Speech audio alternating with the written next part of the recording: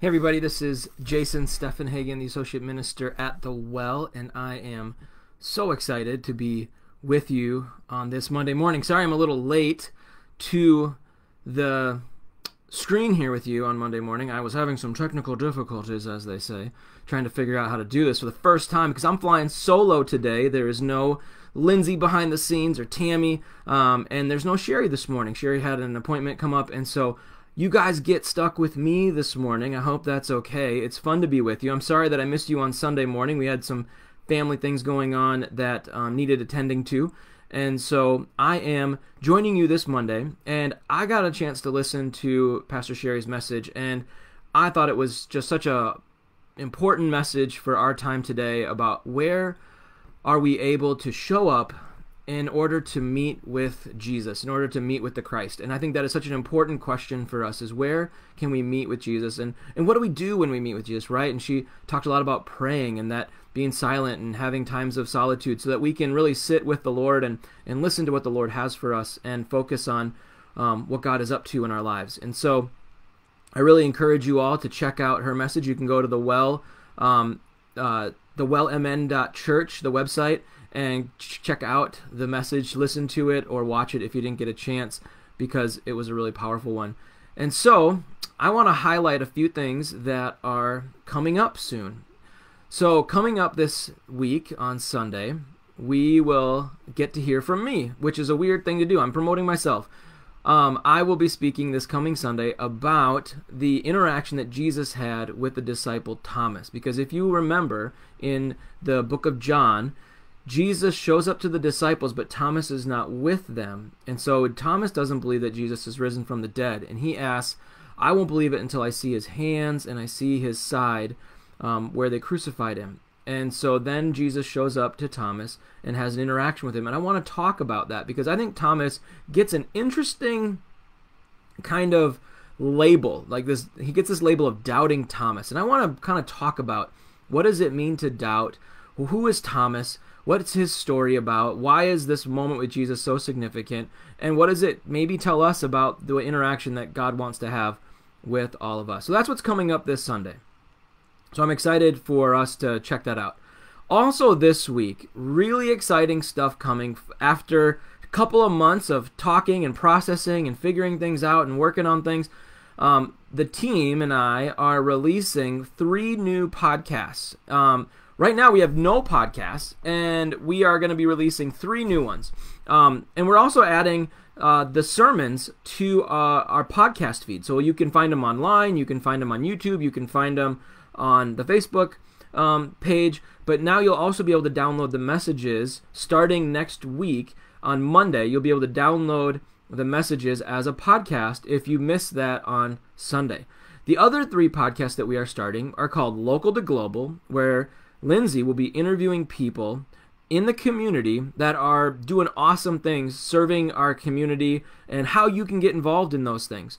We're also going to be interviewing people that are doing great things around the world. So checking in with missionaries, checking in with people in the Minneapolis area, checking in with people around the country who are doing really cool things and how their ministries are making an impact in their community, and how we can also potentially support those ministries as well. So checking out Local to Global. Another part of Local to Global is that when there's important news and when there's important things happening in our community or in our country or around the world, we want to sometimes comment on it and have a space to interact and to share a thought. And so Lindsay will be connecting with people about kind of the current events of our day from time to time, as well as interviewing people about the way that they are impacting God's kingdom locally and globally. The second podcast that we are going to be releasing is going to be called Deconstructing the Bible. It's going to be one that's going to be primarily hosted by me, where I'll be talking about how do we read the Bible? How do we engage God's Word? We'll be looking into all kinds of really dorky stuff like literary genres and interpretation. We'll talk theology. We'll talk about biblical context, historical context. We're going to dive into some nerdy stuff, but ideally, I'll keep it fun. I'll keep it interesting. We'll talk about controversial passages to help us engage it. Ultimately, we want to encourage people and help them learn to read the Bible with different sets of lenses from time to time, because sometimes it's helpful to have a different pair of glasses on when we engage God's Word. And it's helpful for us to know, what is this whole thing about? What's the story that God is up to? And what's my role or my place in it as I read this Word? The third podcast that we are starting is actually not new. It's going to be a continuation of something that was started during the pandemic called Virtual Voices. So you all have heard Tammy, and she's done a great job of interviewing people. She interviewed me back in the day when I was first coming on to the team. And so we're going to continue Virtual Voices, but we really want to just hear from everybody. We want to connect with people on a weekly basis and just hear, how are they doing? What's new in their life? What is interesting? What books have they read? What is the best restaurant they've been to? We just want to have a fun conversation with people from our church to just talk and to hear about what is God up to in your life, what's been inspiring, what's been encouraging, what's been difficult that we can be praying for. What are you curious about right now? So we're going to ask all kinds of fun questions to people in our congregation just to have a space to connect with each other and to talk. And so Tammy's going to be hosting Virtual Voices, and that's going to be coming out on Friday. So we have a fun week for you. Tuesday, Local to Global. Thursday, Deconstructing the Bible. Friday, Virtual Voices. 3 new podcasts. We're going to have videos up on YouTube as well. So if you're more of a visual person, you can check them out visually on YouTube. And then we're going to have the podcast feeds, and we're going to put them on the website. We're going to make it really clear and easy so that way you can go and check those out. One of the fun things that we're going to do with the podcast is that each podcast is going to be its own separate channel. So what you can do if you're new to the podcasting situation is you can go to iTunes, or you can go to a different podcasting site that you like, and you can actually follow or subscribe to individual podcasts that you want to have automatically downloaded in your feed. And so if you really, say you're not a regular attender at our church, you don't come to the in-person services because you live in, North Dakota, or you live in Arizona, you're doing a winter, thing down there, you can subscribe to the Monday podcast, which will be our sermons. And so you could always have the sermons automatically downloaded. If you really are curious about what's going on locally and how you can help serve, or how can you support missionaries and the things going on globally, you might want to subscribe to Local to Global.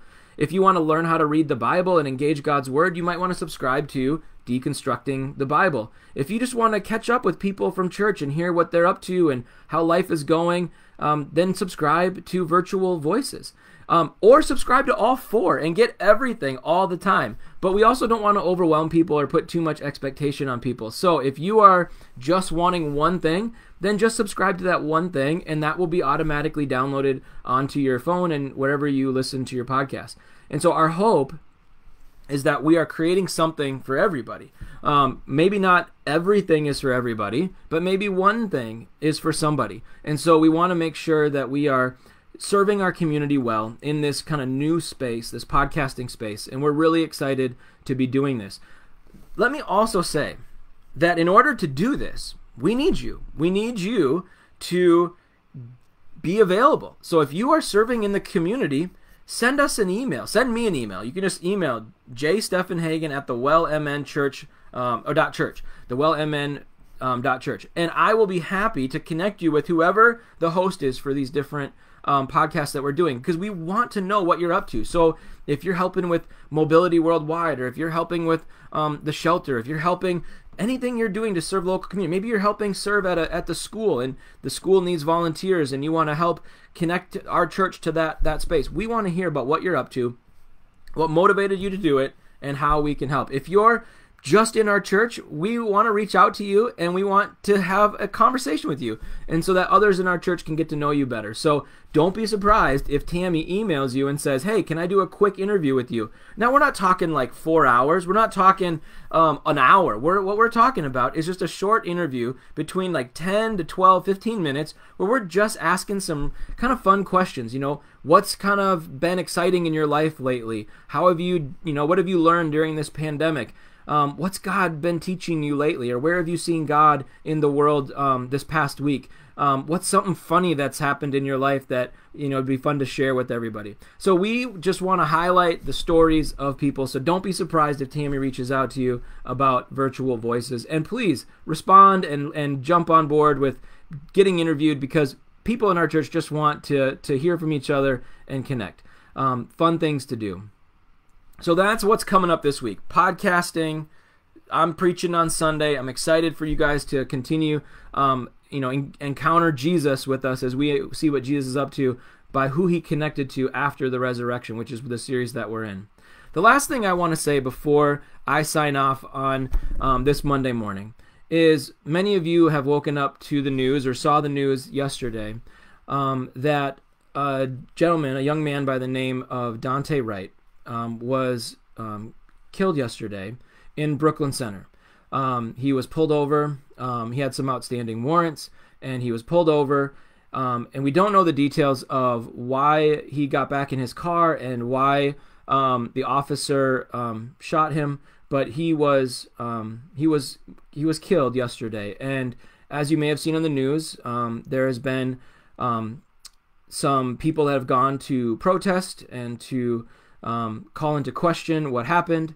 There's also been a fairly substantial kind of influx of Minnesota Guard and the sheriff's office and police officers who have been called upon to help keep the peace. And so that situation, in our hearts and our prayers, go out to the Wright family as they are dealing with such tragedy, losing a young man at the age of 20. And this is happening as we all know, are in the midst of the Derek Chauvin trial for the death of George Floyd. And so there is a lot happening in our world and in our city that the world is watching. And so our prayers are with everyone that has experienced oppression and injustice and marginalization. Our prayers are with those who are called to keep the peace and to help create calm. We ask and we pray that calmness will prevail, but also that needed dialogue and needed change will come, because there's too much pain and too much death that we have seen. And so we hope and pray that solutions will come and that change can come.